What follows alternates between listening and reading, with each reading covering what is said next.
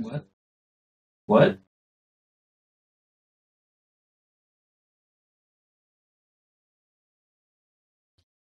Screw it.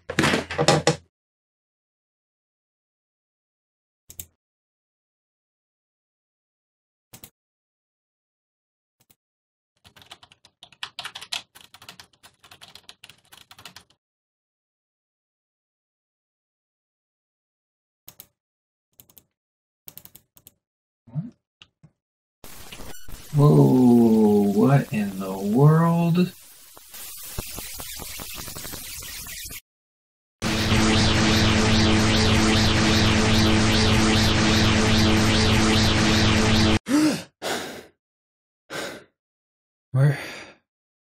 Where the hell am I? Hello? Is there anyone else here? There's nobody here. I'm all alone. I'm all alone in here.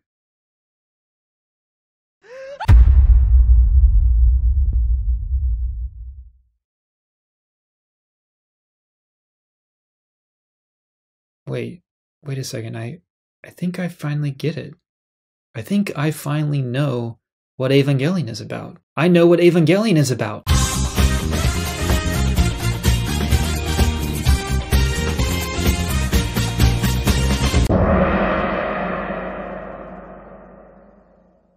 Neon Genesis Evangelion is a 26-episode Japanese animated series created and released by Gainax in October of 1995.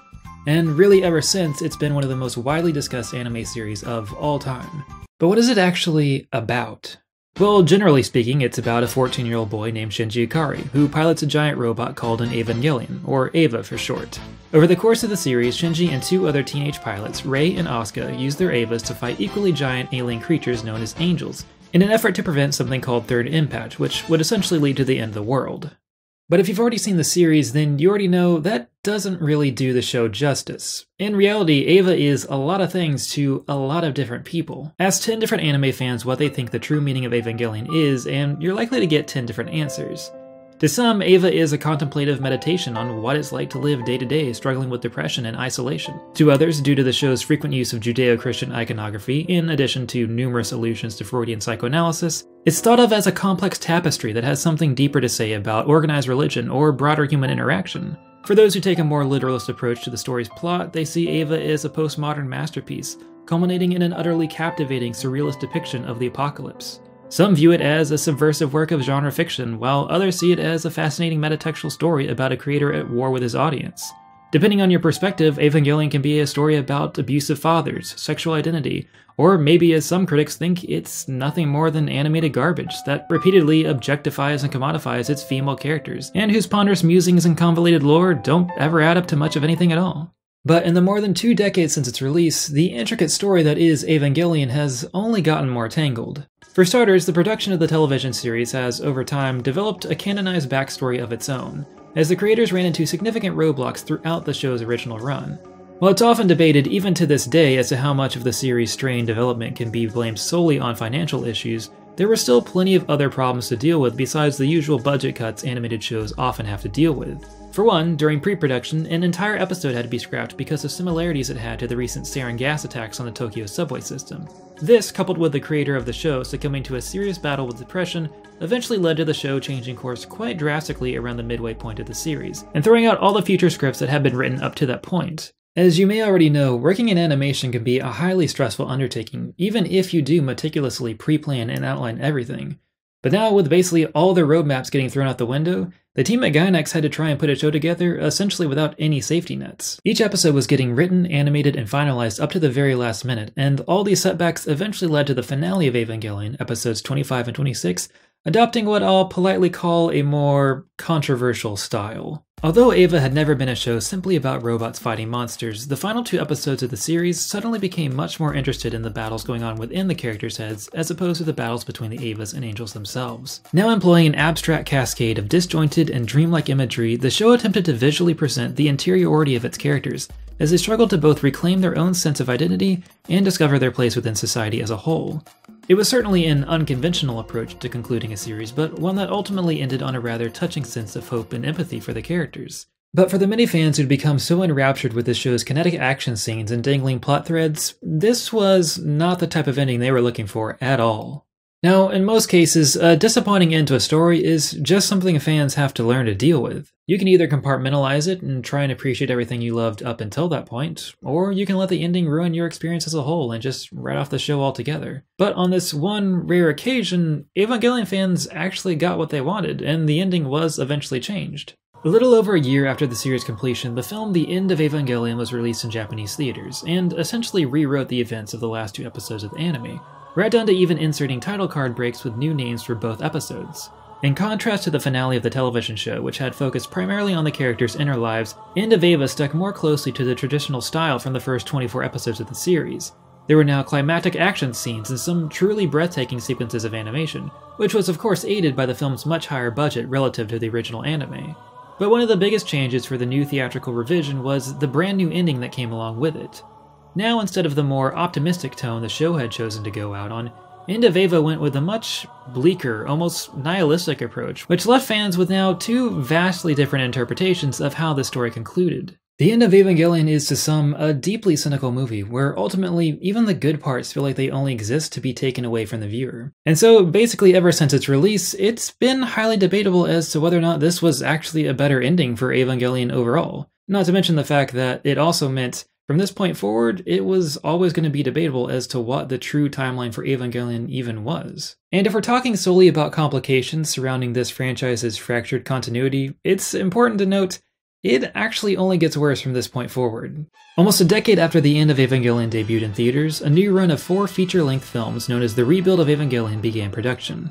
The initial pitch for this planned series was that, thanks to advancements in both 2D and 3D animation technology, would allow the creators to retell the story of the original Neon Genesis Evangelion the way it was always meant to be told. This new and improved version of Eva started off as a mostly faithful adaptation of the series, with only a few minor, but in retrospect, potentially significant changes being made. In fact, the first 20 minutes or so of Evangelion 1.0 was almost a shot-for-shot remake of the first episode of the series. But as these films went along, they started venturing further and further off script. The first movie by itself covered, roughly speaking, only the first 6 episodes of the television show, but by the end of the second movie, this new rebuild adaptation had mostly burned through all of the original source material, and it culminated in yet another altered ending which allowed the third film to tell its own original story entirely, essentially creating now a third continuity for the fandom to agonize over. On top of this, it's probably worth mentioning each of these films have all had their own delays and development troubles as well, which seemingly have only gotten worse with each successive release. In fact, the final film in the series, which was originally slated to debut in 2015, has still yet to be completed, although it has recently been announced that finally, after more than 4 years of delays, the film is supposed to hit theaters sometime next year in 2020. As for me personally, I'll believe it when I see it. Now, for Western anime fans, Evangelion has sort of floated in this nebulous space between cult classic, but also required viewing for any burgeoning anime fan. This is mostly because, until very recently with its release on Netflix, the show has never been what I would call easily accessible. There have been multiple official releases of the series on DVD since the year 2000, but almost all of them started off at a fairly high price point and only got more expensive as time went on and each release went out of print. Evangelion was not something you were just going to stumble across. It was something you had to actively seek out,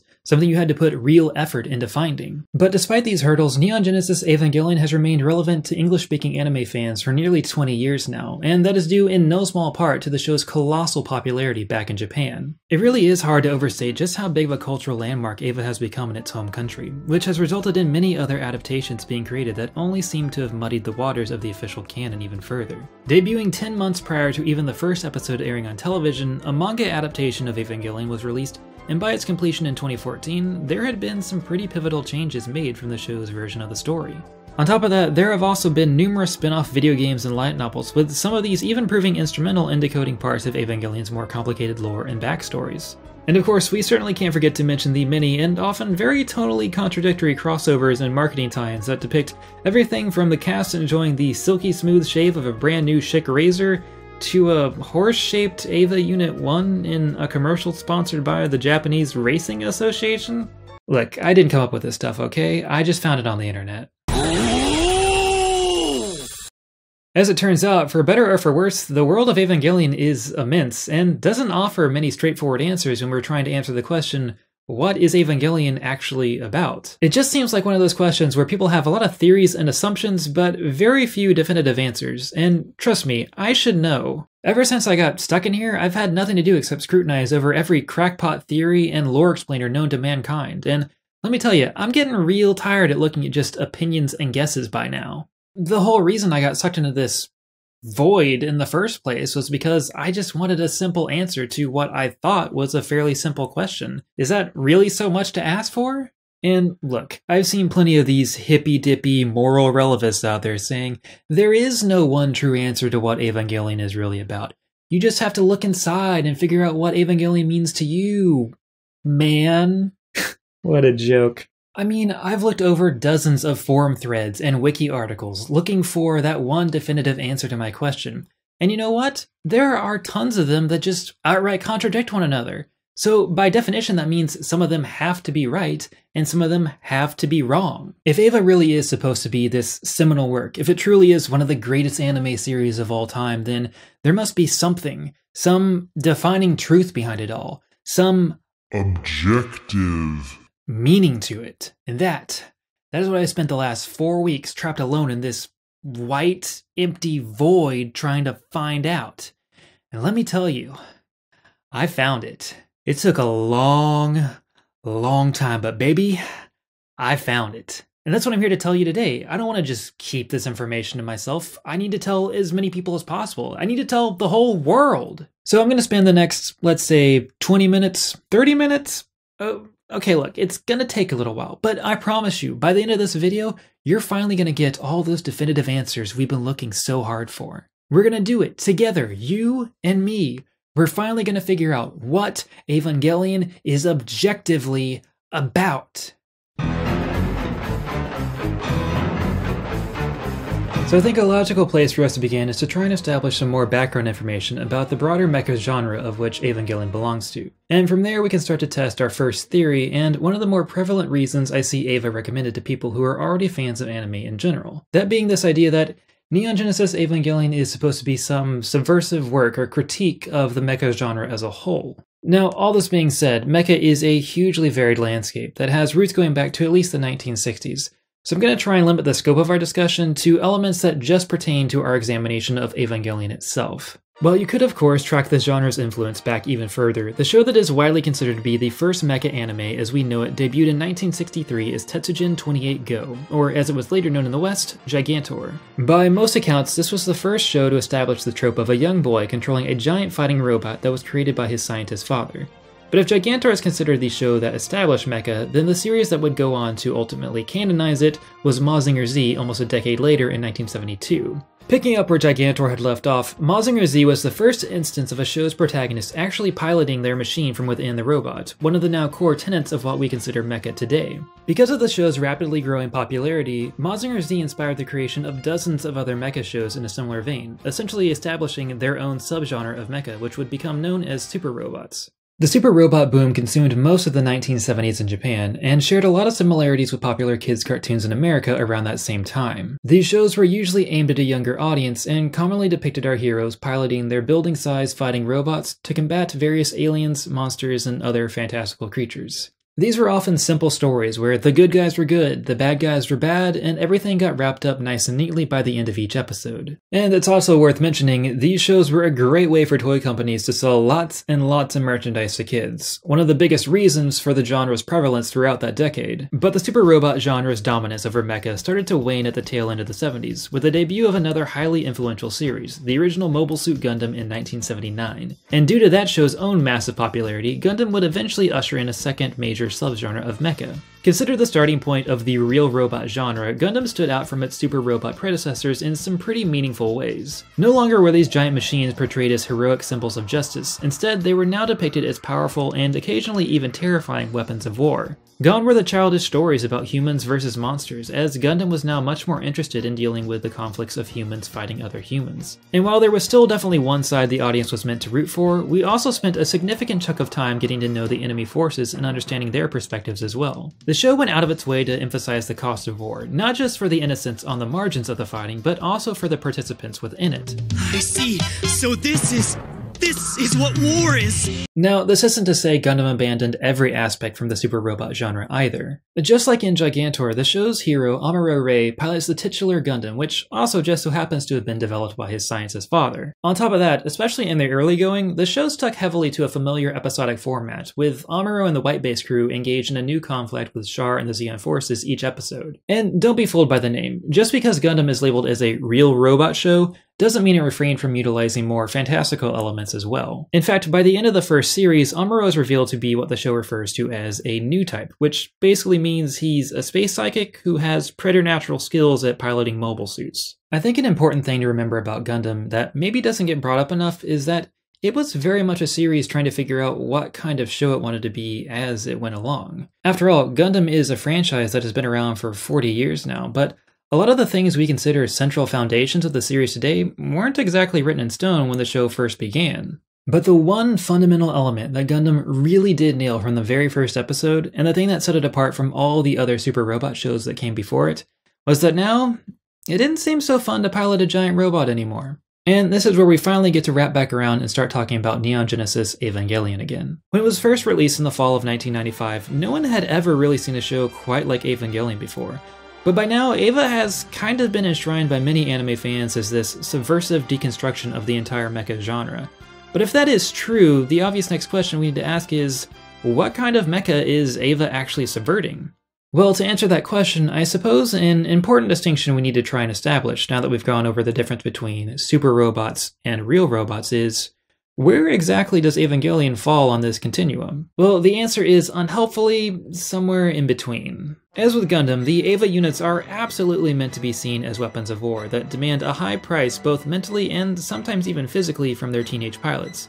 But where Eva starts to sharply differ from Gundam is who the main antagonists of the series are. Much like in a super robot show, the Angels are depicted as relatively mindless monsters that we don't really know much about aside from the fact that our heroes, for initially unspecified reasons, need to stop them. But this doesn't mean Eva decided to carry over that same low-stakes tone from those super robot shows as well. Now, the fact that we start out knowing very little about what the Angels actually want seems much more deliberate and possibly even a bit insidious. The Angels are very pointedly unknowable, and that's supposed to be kind of unsettling for the audience. While the first couple of Angels who appear in the show seem normal enough, at least as far as giant cartoon monsters are concerned, as the show gets further along, the Angels become increasingly more bizarre and abstract. They no longer feel like frivolous opponents to be thwarted and thrown away at the end of each episode.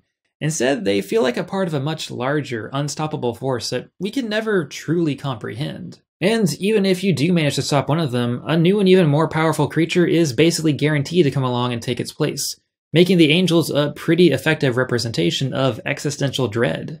Shinji's battles with the Angels each episode is an act of desperation and survival, not a triumphant victory over evil, which tonally puts Eva back much closer to the Gundam side of this dichotomy.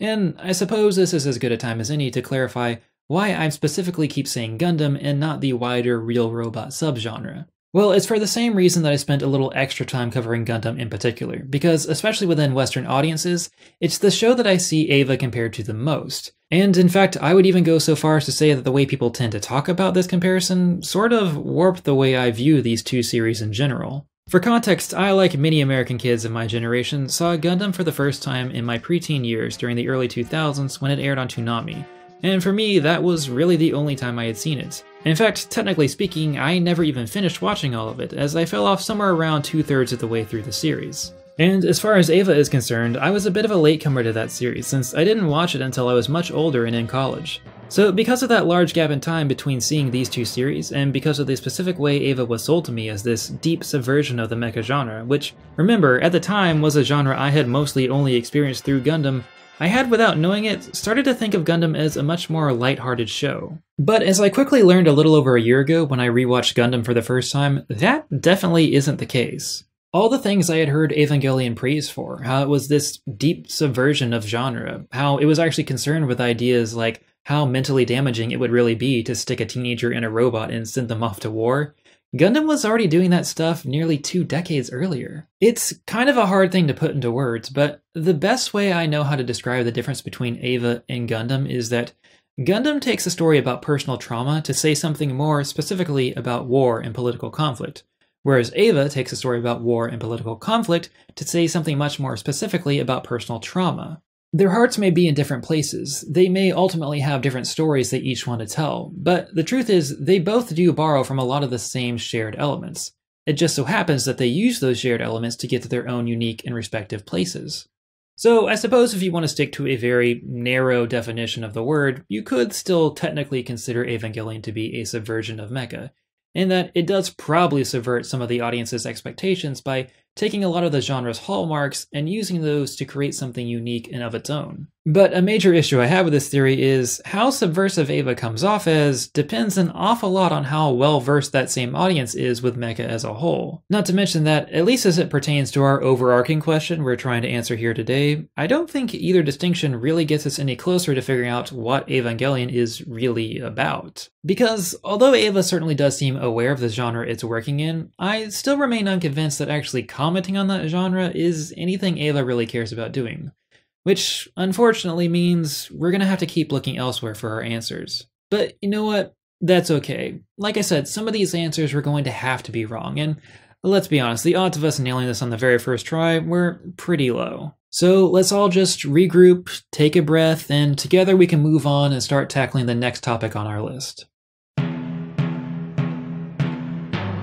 Alright, another aspect you'll see an awful lot of discussion around if you spend any amount of time looking at fan interpretations of Evangelion online is people trying their damnedest to link all the uses of Judeo-Christian imagery and terminology into some grand, coherent vision. And well, I just have to be honest and say, I've never really found any of these arguments all that compelling. I mean, sure, when we're talking about allusions to Christianity within Evangelion, there certainly are a lot of them, but I've never seen this as adding up to anything more than an aesthetic choice. Now, I suppose it's not impossible that a team made up of presumably entirely Japanese animators and writers, making a show aimed at a presumably entirely Japanese audience, had something more specific they wanted to say about Christianity in general, even though according to this one cursory and undoubtedly highly accurate Google search I did shows that only 1% of Japan's population identify as Christian. You know, I really shouldn't use Google anymore, seeing as that's how I got stuck in here in the first place. All I'll say is, while I am by no means a religious scholar, as someone who did grow up in a Christian household and spent 13 years going to a private Christian school in Oklahoma, which just so happens to be a state whose population is reportedly over 70% Christian, there just isn't really anything about Eva's use of specific religious themes that jumps out to me as anything more than surface level. Honestly, this feels a lot more like a practical choice as opposed to an artistic one. Because, look, when you're writing a science fiction story, it's legitimately hard to come up with fake vocabulary. Essentially, you really only have two good options here. Option one is to try and make up new jargon that walks that fine line between both sounding natural and yet still a bit foreign to your audience. But the downside of this approach is that if you don't really nail that balance, your made-up language is going to come off as sounding silly and ham-fisted at best.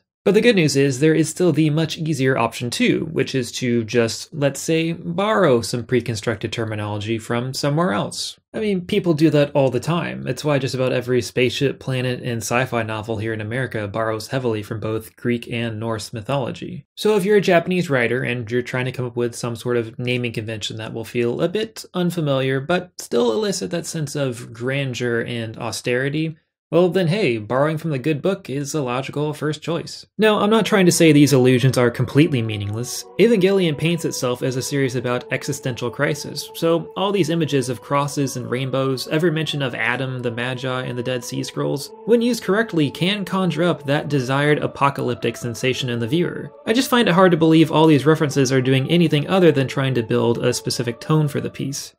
Okay, well, we debunked that interpretation rather quickly. But hey, this is far from the only source of inspiration Evangelion draws from. So let's go over a few more of these and see if we can find something with a bit more substance to it. Another resource Eva pulls heavily from for various terminology is Freudian psychoanalysis, with phrases like the hedgehog's dilemma, oral stage, and separation anxiety all being used as either titles for episodes or tracks on the official OST. In fact, there's even a reading of Evangelion I've seen that proposes Asuka, Shinji, and Rei are in fact actually representations of the id, ego, and superego, respectively. And unlike all the biblical allusions we just went over, I would say all these references do have a lot more in common with the characters and story that are actually at the center of Evangelion. It's no secret to even a casual viewer of the show that Eva is concerned with things like depression and mental health, mostly because it just comes right out and says as much. Do you know the fable, The Hedgehog's Dilemma? A hedgehog? You mean those animals with the spiny hair? Even though a hedgehog may want to become close with another hedgehog, the closer they get, the more they injure each other with their spines. It's the same with some humans. While the fights against the angels are certainly a prominent aspect of the series, they may not be the primary source of conflict Evangelion is actually concerned with. After all, the show spends just as much screen time, if not more, devoted to Shinji struggling with the question of why he's actually fighting the angels in the first place. Our enemies are something called angels. They have the names of the angels too. They are the targets of Eva and Nerve. This is our revenge for the death of Misato's father. But why do I fight? Why do I do this despite all the pain and suffering? As well as more basic human concerns like trying to figure out how to connect to people without getting hurt. He's just going to have to learn someday that part of growing up means finding a way to interact with others while distancing pain. And he is far from the only character in the show stuck waging this sort of cognitive battle on multiple fronts. Asuka, for example, has all of her pride stored up in her ability to be an excellent Eva pilot, and thus has a hard time feeling good about herself without also comparing herself to others. Oh, it's not just that I lost, it's that he beat us so easily. He beat us so easily that it's really pissing me off. Misato, on the other hand, is trying to be the right kind of guardian for Shinji, but struggles with the fact that while she is able to relate to him in some deeply personal ways, she also finds it difficult to make a genuine connection with him when he needs it the most. Shinji, I don't know what to do or say. All I can do is be here for you. Don't touch me! And Rei, well, Rei is stuck contemplating some of the most fundamental questions about human existence. Who am I? What am I? And why am I even here? Who is this? This is me. Who am I?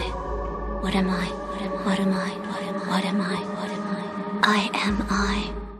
But an important distinction to make here about all this Freudian stuff, all the terminology, even a lot of the theory, much like all the religious allegory from earlier, this all feels just a bit insubstantial. Sure, there's plenty of narrative energy spent on the conflict of parents and children, as well as a lot of visual imagery symbolizing maternal elements such as the womb or rebirth, but all of this just feels more like a passing interest as opposed to the core of what the series is actually concerned with. The parts of Evangelion that feel like they have some actual weight behind them come off as being derived from profoundly personal experiences, and not academic ponderings or theoretical curiosity. I'm sure if you stare long enough, if you really poke and prod at it, you can convince yourself there is a reading of Evangelion that integrates all these Freudian concepts, or even all the religious imagery, into some wider narrative vision. Like, I agree, the pieces are all there for you if you're really willing to put in a tremendous amount of legwork, but for me, I just find it hard to accept something that takes that much work as a satisfying answer for what Evangelion is ultimately trying to say. Remember, we're not trying to list out every ancillary reference or inspiration. We're trying to deduce what is at the very core of Evangelion. And well, all these theories, they just don't feel like it, you know? And speaking of things you really have to squint at to turn them into something coherent, the last thing we're going to talk about is actually going to take us back to our conversation about subversion from earlier. The reason I'm bringing this up now is because this supposed subversion that Eva is trying to pull off isn't about undercutting Mecha, but anime as a whole. And also it just kind of fits better here anyway. But first, for any of you who aren't well versed in anime culture, there is unfortunately something I need to make sure we both understand before we proceed any further. So when I say the word fan service, I'm sure a lot of you already have a definition for the term that comes to mind. While that word can have a pretty broad meaning as it pertains to entertainment in general, when we're talking about anime exclusively, it means something a bit more specific. Hey, watch where you're touching! I can't help it! Why do all boys have to be such a bunch of perverted jerks? But what pervert designed this suit? Yeah, I think you get the idea. Anime, just like basically every other form of art made under capitalism, has been no exception to the marketing philosophy of sex sells. And although fan service hasn't always been this prevalent within the medium, it's also hard to ignore just how prominent this aspect of anime culture has become over time. With so many shows gaining popularity, especially those aimed at a specifically male audience, merchandising companies had to learn to evolve with the times. And thus, many shows started to combine the usual shots of giant robots and frantic fight scenes with leering gazes at the female anatomy. And this change in focus, well, it paid off, like, big time. As it turns out, a lot of those young boys watching Mazinger Z and Gundam in the 70s grew up. And as that happened, they went from begging their parents for model kits or action figures of the cool new robots they saw on TV to spending a lot of their own money on figurines of their, favorite animated female characters. Look, I'm not gonna say the word, alright? I simply refuse. And by the fall of 1995, when Evangelion finally made its debut, fan service was already a well-established trope within the medium. And maybe, depending on who you asked, it had something more critical it wanted to say about that as well. Now, I think it's pretty undebatable that there are fan service shots used in Evangelion. Well, I mean, it's the internet, so of course there's always going to be someone willing to debate you on basically anything, but more to my point, the real argument to be had here is how self-aware these fan service shots actually are. And just for the record, before you hit send on that angry comment, I am of the belief that there are uses of fan service within Evangelion that are meant to be subversive. For a good example of this, let's take a closer look at the scene where Shinji first goes over to Rei's apartment. And just so you know, I am going to try and cut around this scene to keep it as safe for work as possible, but, you know, there's only so much I can do here. Basically, you've been warned. So, fast forwarding through a lot of context we just don't have time for right now, Shinji finds himself in Rei's apartment for the first time, and in a wacky case of sexual clumsiness, he winds up inadvertently falling on a naked Rei, which results in Shinji accidentally grabbing her breast as a shower of pristinely white undergarments rains down upon them. Now, once again, for anyone not familiar with anime tropes, this is actually a pretty commonly used scenario. A male character ends up accidentally groping or just doing something sexually inappropriate to a female character. In response, said female character ends up angrily slapping him, and the sexual tension meter between the two of them goes up by one notch. In fact, Eva itself does this multiple times with Asuka only a few episodes after this Shinji and Rei scene. But what makes this particular scene we're looking at so different is Rei's reaction to the encounter. While Shinji is, to his credit, appropriately embarrassed and nervously trying to apologize, Rei, staying true to her character up to this point, appears to be pretty indifferent to the whole situation. As Shinji continues to stammer away and can't even bring himself to make eye contact with her, she simply goes about her routine getting dressed and eventually just leaves the room altogether without saying anything at all. It isn't until the following scene where we get the usual comeuppance, with Rei eventually slapping Shinji, although it isn't for the usual reasons. Instead of hitting Shinji for inappropriately touching her, she slaps him because of how flippantly dismissive he is of his father Gendo, someone who Rei is utterly devoted to, and thus finds Shinji's disrespect for him worthy of punishment. Now, I still think it's up for debate as to how critical this scene actually is about the use of fan service in anime writ large, but I do definitely agree that this trope is being subversively employed here. It's taken the usual payoff for this kind of scene, the slap and the rising sexual tension, and undercuts it by making the scene awkward instead of titillating. And once we do get the delayed payoff, it is connected not to any sort of sexual tension between the two characters, but instead to their different perspectives on Gendo, the primary source of conflict between these two characters up to this point in the show. So I do think this is a pretty effective, self-aware, and yes, even subversive use of this particular trope. But I don't necessarily agree that this series has anything more explicitly critical it wants to say about fan service or the portrayal of women in anime in general. In fact, this show's depiction of women is often at best inconsistent and at worst pretty much indefensible.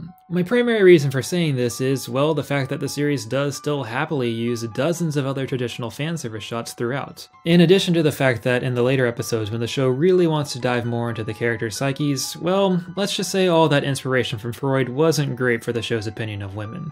Plus, I mean, the rebuild movies basically drop any notion of this kind of subversion entirely in favor of pretty much exclusively uncritical fan service shots. And look, if you're someone that wants to argue with me about how it's actually totally cool that the show wants to objectify 14-year-old girls, or that my puritanical Western sensibilities just don't understand all the subtlety that's at play here, well, it's totally been great having you here. Thanks for making it this far in the video, but you can go ahead and leave now. And don't forget to like and subscribe, but yeah, that angry comment you were working on earlier, you don't need to bother posting that. So much like when we were talking about the show's potential subversion of genre, I think this is another case where Evangelion is certainly aware of the sandbox it's playing in, and does want to use prior knowledge of how the sandbox works to say something new and original in that space, but doesn't really care to comment one way or the other about the sandbox itself. Which means, as it pertains to fan service, this show is still very much on the hook for the objectification and commodification of its female characters. Which maybe in turn means this seminal work of animation might have a few more flaws in it than we had previously thought.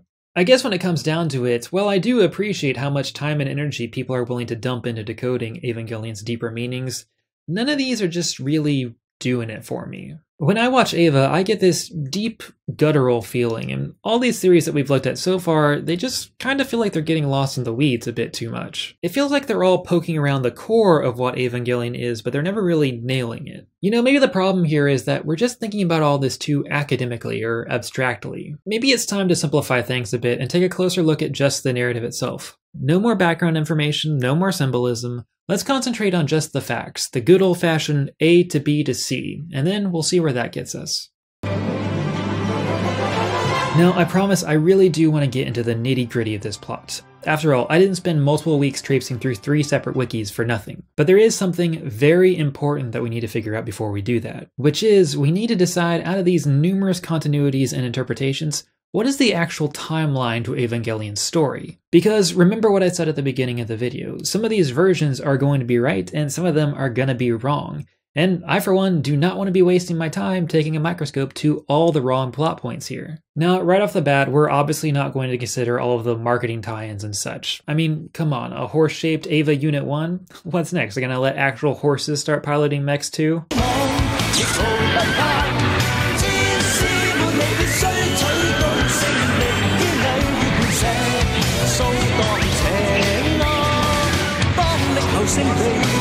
Oh, well, never mind then, I guess. Also, and I hate to be the one to say it, but we're taking the slightly altered manga adaptation and throwing it right out the window as well.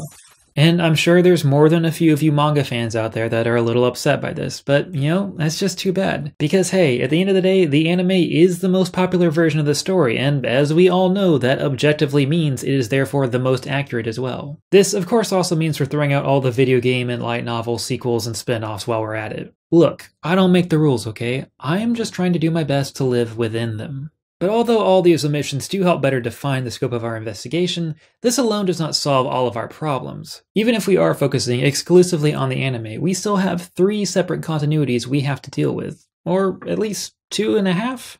Somehow we need to figure out between the TV show, the end of Evangelion, and the rebuild movies, which is the real timeline we need to focus in on. And I know this is all probably starting to sound really complicated, but don't worry, dear viewer, because I have a solution for this problem as well. What if I told you I had devised a way to take these 3 seemingly disparate narratives and fold them into one cohesive story? What would you say to that?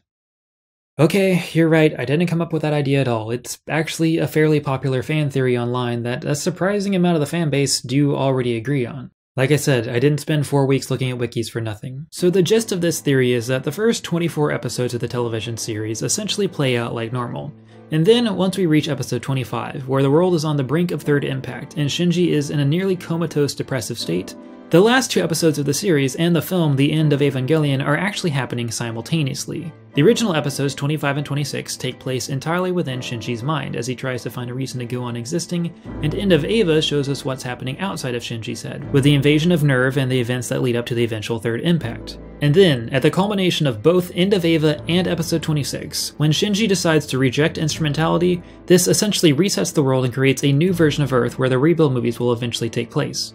And so there you have it. That's our first big continuity divide seamlessly stitched back together. But for those of you who remain unconvinced, don't worry, because there's still even more evidence to support this theory in the rebuild movies themselves. As I mentioned earlier, the first 2 movies of this tetralogy are a pretty faithful adaptation of the original series. But there are a few little hints scattered throughout the film that might suggest this is not just a simple retelling of the story. That is, if you know what you're looking for. The first important alteration is the color of the sea from which the angel Sachiel appears from. Unlike the first episode of the TV show, in Evangelion 1.0, the water is already red, just like it was at the close of End of Eva. Now I understand that alone is hardly compelling evidence, but when you connect it to other little nods like this red stripe on the moon in the rebuild timeline, that could very easily be linked to the blood spray off the giant Rey-Lilith hybrid thing from End of Eva, along with the fact that Shinji's tape deck now goes up to track 27, something it never did in the anime. You can start to see these as little winks and nods to the audience, telling us that we've actually now entered uncharted territory. Alright, so now how are you feeling about this little theory of ours? Still unconvinced? Okay, well, how about the fact that in the original show, before the End of Evangelion was even in production, there are multiple shots that line up with events that actually go on to happen in End of Eva, huh? What do you have to say about that? And okay, maybe I did just end the last section by saying theories that require the audience to do all the heavy lifting are often unsatisfying, but, maybe that's what Evangelion actually is after all. Maybe that is its true nature, to make us hunt and search for answers, to force us to meticulously obsess over every detail. I mean, come on, it's not like they're gonna just spell everything out for us. Otherwise, I wouldn't have to spend all this time making this overly long YouTube video explaining it all, right? Right? But now that you mention it, there is something about this whole unified timeline theory that just doesn't sit right with me either. I mean, sure, on paper, you can certainly connect the dots in a way that makes this theory seem plausible, or at the very least in a way that doesn't necessarily disprove it. But when I actually watched those last 2 episodes of the show and the end of Eva back to back, I can't help but notice these 2 endings feel tonally incompatible. The ending to episode 26 is so hopeful and life-affirming, but that last scene in the end of Evangelion is just so maliciously cynical to the point that I can't really buy that this Shinji and this Shinji are supposed to be the same person. Sure, in both versions, Shinji makes the same choice to reject instrumentality for what, without context, seems like similar reasons. But if you take a closer look, you realize that isn't necessarily true. At the end of episode 26, entitled Take Care of Yourself, Shinji rejects instrumentality, which, for any of you who haven't actually seen the show, is essentially an event that would effectively break down the barriers between every human being's psyche and result in all life on Earth sharing one unified consciousness. A world where there is no line defining where one person ends and another begins. A world of complete understanding but also no individuality. And that is ultimately why Shinji decides to reject this new form for humanity, because he finally finds the will to be his own person. I hate myself, but maybe I could love myself. Maybe my life could have a greater value. That's right. I am no more or less than myself. I am me. I want to be myself. I want to continue existing in this world. My life is worth living here. He doesn't want to let go of his individuality because he has decided if he can learn to love himself, if he can think of himself as someone worthy of being loved, then maybe he can make meaningful connections with other people, with other individuals. And even though opening yourself up to other people also means opening yourself up to potential pain, it's ultimately worth the risk because, in the end, that is a part of what being human is all about. I know I said it earlier, but this ending, it's something that even after multiple viewings, it still has yet to lose its beauty. And then, there's the end of Evangelion.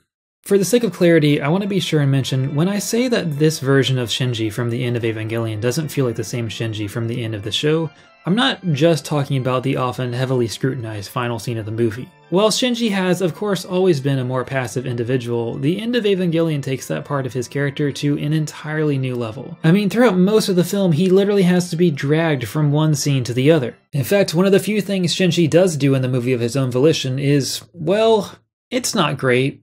But it's not just the fact that Shinji has become so emotionally shut down that makes the movie so uneasy and sometimes even upsetting to watch. It's the fact that what little emotion he does have left in him is mostly just spitefulness and anger. During the second half of the film, in the parts which much more closely connect to the endings of the TV show because they appear to be taking place almost entirely within his mind, Shinji is constantly lashing out at everyone and anyone around him. Whereas in the finale of the series, Shinji's hatred was almost always focused inward, now his self-hatred is projected outwards, pushing everyone who has ever cared about him away, until eventually he just sees them as more enemies.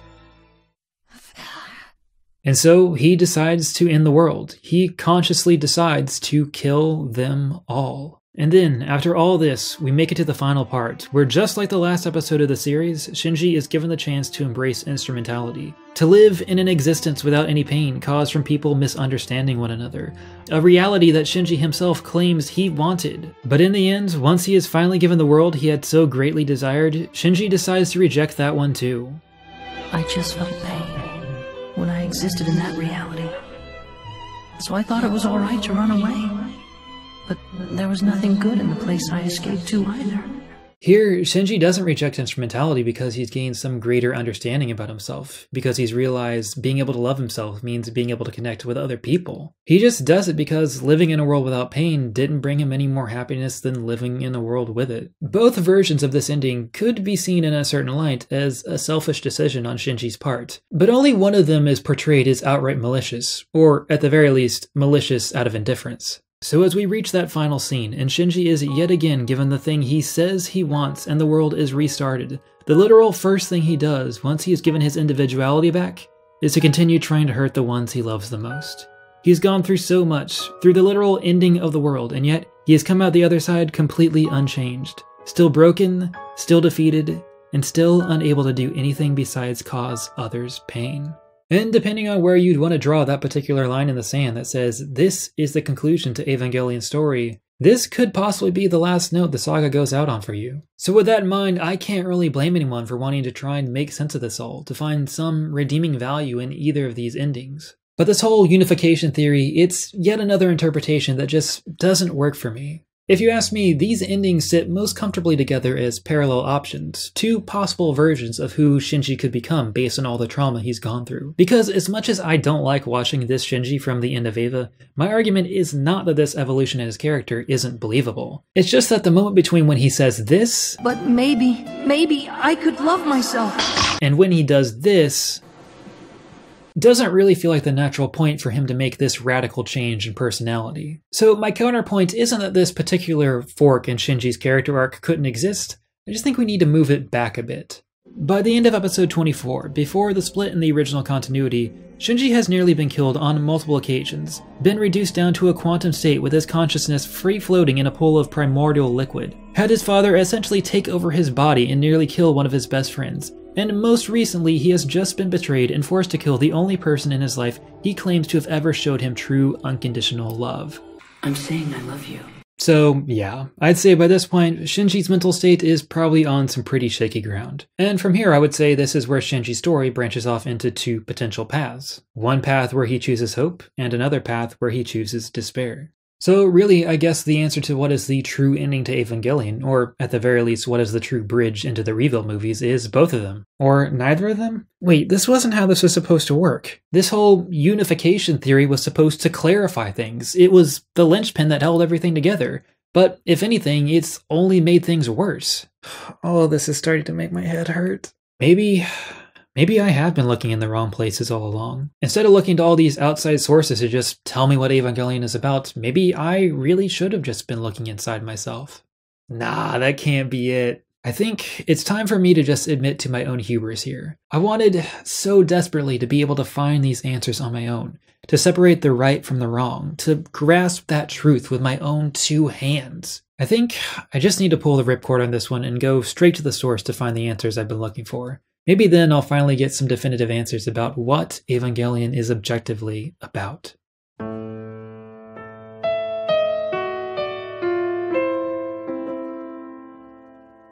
The man you're looking at here is Hideaki Anno, the writer, director, and creator of Neon Genesis Evangelion. And boy, let me tell you, it has been really hard to make it this far into the video without bringing this dude's name up once. The reason for that is, much like the story of the original Evangelion's troubled production, Anno's own relationship to its creation has become something of folklore to his many fans by now. If you know anything about Evangelion outside of the literal text itself, you probably know about Anno's personal struggle with depression. It's something that seriously hampered his work in the years leading up to Evangelion and was a primary source of inspiration during the show's production. Over the years, fans have spent a lot of time trying to use Evangelion as a means to get a better look inside its creator's head, and in fact, this also plays a key role in another interpretation of the end of Evangelion we haven't gone over yet. One of the many theories that tries to explain why End of Eva doesn't line up so neatly with the rest of the series is that it isn't really supposed to, and the film is instead Anno's last act of revenge against the fans who hated his original ending to the TV show so much. The primary source for this hypothesis comes during the disconnected live-action sequence of the film, where we see shots of actual angry death threats that were sent to Anno, as well as photos showing the defacing of Gainax's studio entrance with graffiti,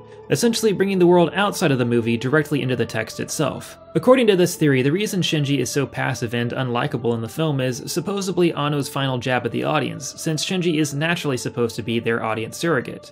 And the new ending basically serves as a giant middle finger, as if to say, you wanted a new ending, right? Well, here you go. I hope you're happy with it, but of course you won't be because you're never really happy with anything, are you?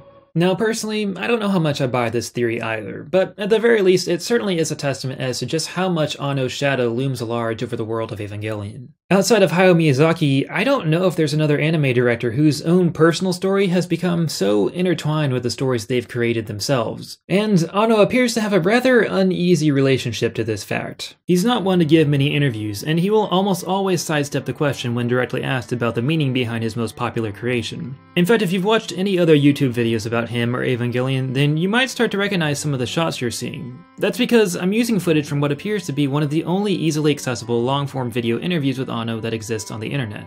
In actuality, it comes from a Japanese television program called Extracurricular Lessons, wherein Anno goes back to the school he attended as a child and serves as a guest teacher to a class of 6th graders.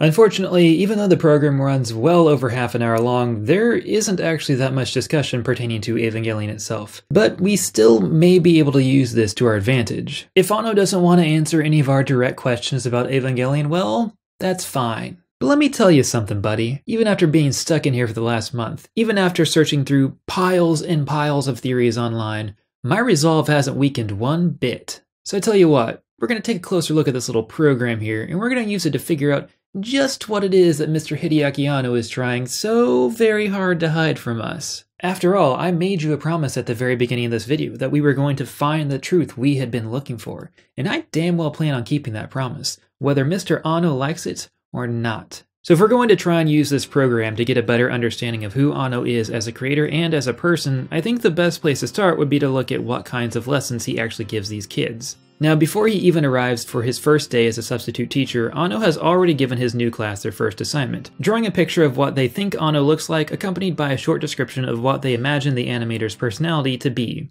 As a side note, he also remarks that he's a bit nervous about this whole endeavor because he doesn't have a whole lot of experience dealing with kids on a day-to-day basis, which, yeah, based on his writing and other interviews I've read, Anno not being good around kids is about the least surprising thing you could have told me. But the assignment itself is actually pretty interesting. By asking the students to draw someone they have never met before, he is basically asking them to draw the version of Anno that exists within their heads based solely on their experience with his art. And I mean, that's something we all kind of do, right? Whether consciously or not, all of us make assumptions about the people behind the art we consume. Kind of like I just did a second ago. But as these kids quickly find out, the image they had of Anno in their head can differ quite a lot from the actual person himself. The next project he assigns the class is to create a simple animation involving a circle, with each of the students submitting their drawings to Anno upon completion. And I have to say, Anno is unexpectedly a pretty good teacher here. For someone who doesn't think of themselves as good with kids, he's actually surprisingly adept at giving the students helpful feedback, but also letting them experiment and never telling anyone they're doing it wrong.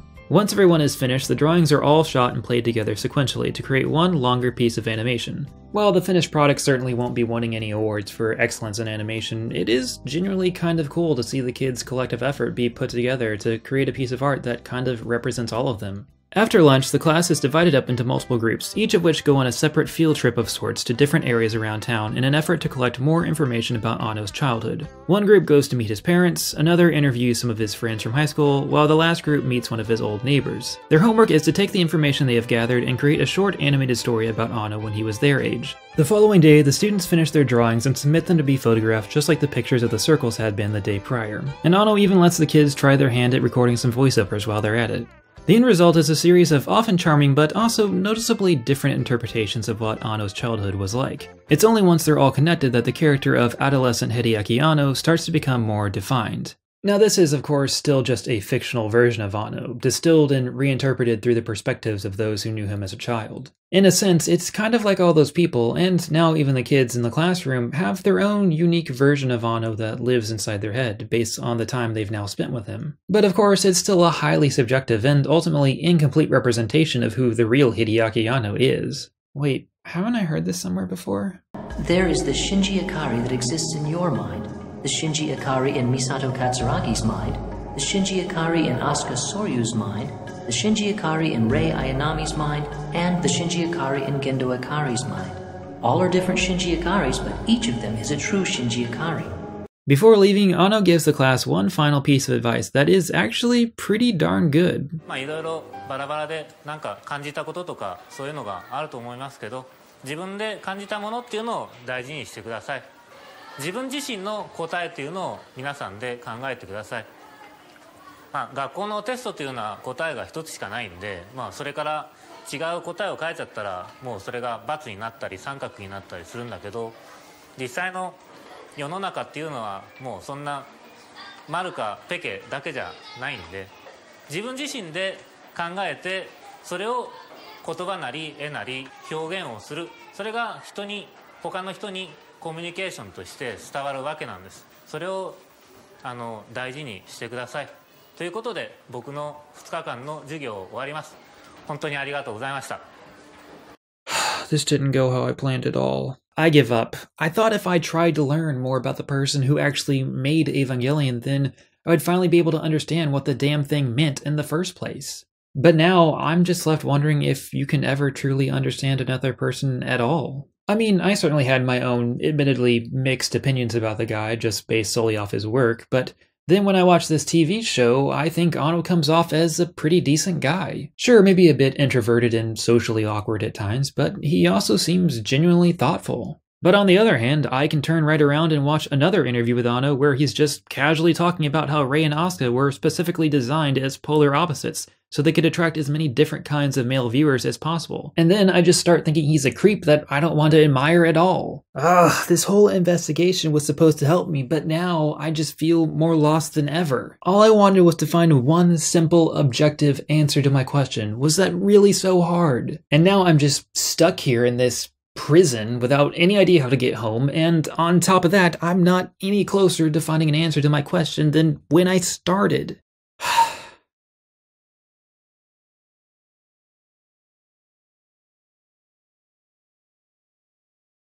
Wait a second, I think I finally get it.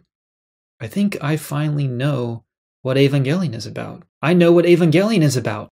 Trapped in the vast and empty void of cyberspace, Drew has finally found the answers he's been searching so long for. But what does this elusive answer actually entail? And more importantly, will it be enough to help him escape from the mysterious prison he now finds himself in?